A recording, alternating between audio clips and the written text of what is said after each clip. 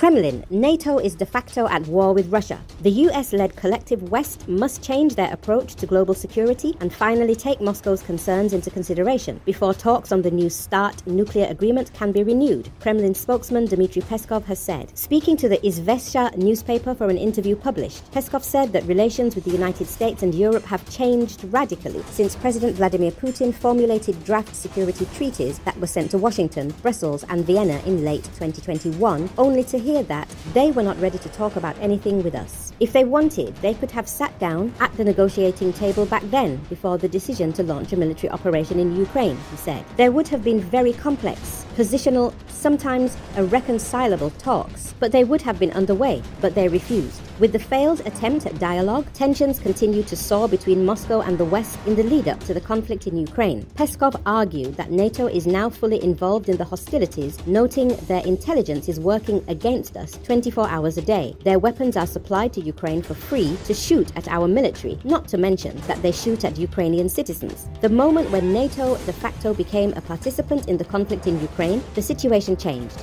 the spokesman continued. In fact, the NATO bloc is no longer acting as our conditional opponent, but as our enemy. President Putin was and remains open to any contacts that can help Russia achieve its goals in one way or another, Peskov continued. Preferably peacefully at the negotiations table, but when this is not possible, also by military means, as we are seeing now. Peskov touched on the New START treaty, a US-Russian accord intended to limit both nations' nuclear stockpiles and allow them to monitor each other's military facilities to confirm compliance. Amid the conflict in Ukraine, however, Moscow and Washington have accused each other of failing to facilitate such inspections. During the New START negotiations, the nuclear arsenals of France and Great Britain were left out of the equation, even though they are significant enough for the entire system of European strategic security, he said. These countries, France, Britain, the United States, are members of an organization which is de facto at war with us. You need to call a spade, Peskov added, noting how Western states nevertheless keep repeating like a mantra that they do not want to be participants in the conflict. Putin has also accused NATO specialists of helping Kiev to launch drone attacks against Russian airfields